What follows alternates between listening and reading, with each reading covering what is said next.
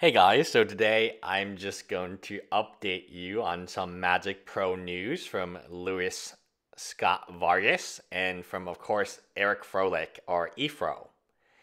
Anytime I tweet anything about Lives Matter or equality, I lose a ton of followers and get to block a bunch of others, and it's honestly my favorite feature of this website. Of course, he is talking about Twitter. Now, he commented one more time about a Superman analogy that I will edit in here.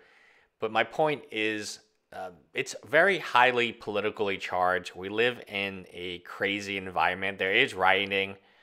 I live in Houston. Houston is where his George Floyd's two daughters reside, and George Floyd is from Houston. So his family's from Houston, and there has been a lot of rioting. They arrested 200, 300 people yesterday and some new higher number today. And this is the quote I find a little bit offensive. Maybe the reason why you don't see the police shutting down the white supremacy rallies is the same reason you don't see Clark Kent and Superman in the same place. Again, he's saying that the police are not shutting down the white supremacy rallies because they are attending said white supremacy rallies, which I think is a very offensive take. Now, the police is not your friend in most cases.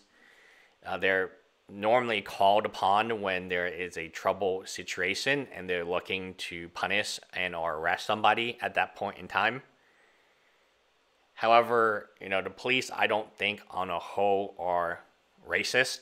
I think you have a few bad apples. And yeah, I do think the police should, you kind of already know who, if you work at the police force, you know who those bad apples are. The same with LSV. Been loving the stream. In a world full of scams, it's the real deal. He has been accused of promoting what many consider a scam, the mythic market. That's where you buy a share in a Black Lotus, for instance, for $90,000. You buy a share for $30 or whatever it is. And there is no way to liquidate the share. There is no way to get your money back. It's just kind of gone. If you buy 5 shares, you get a pin.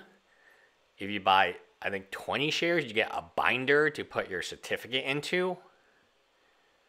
And this is pretty funny. Been loving the stream in a world full of scams.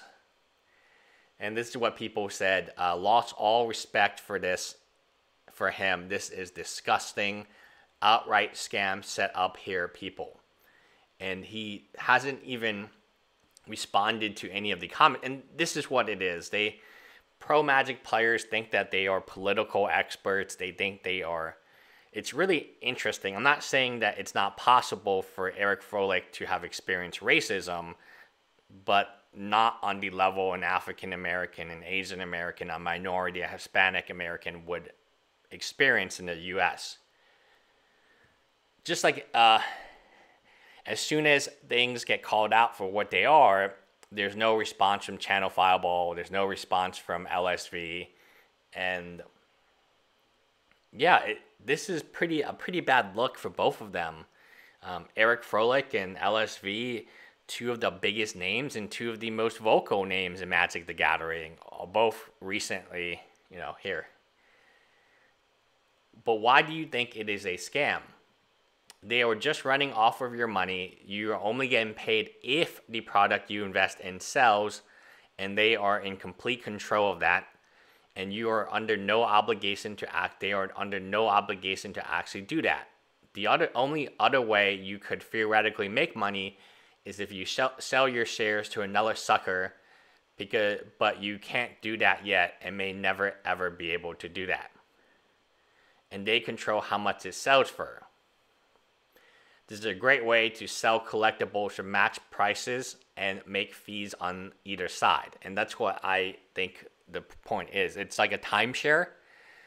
Watch Dave Ramsey's piece. It's a really recent piece on timeshares and why they're bad. this is bad for almost the exact same reason. Hi, guys.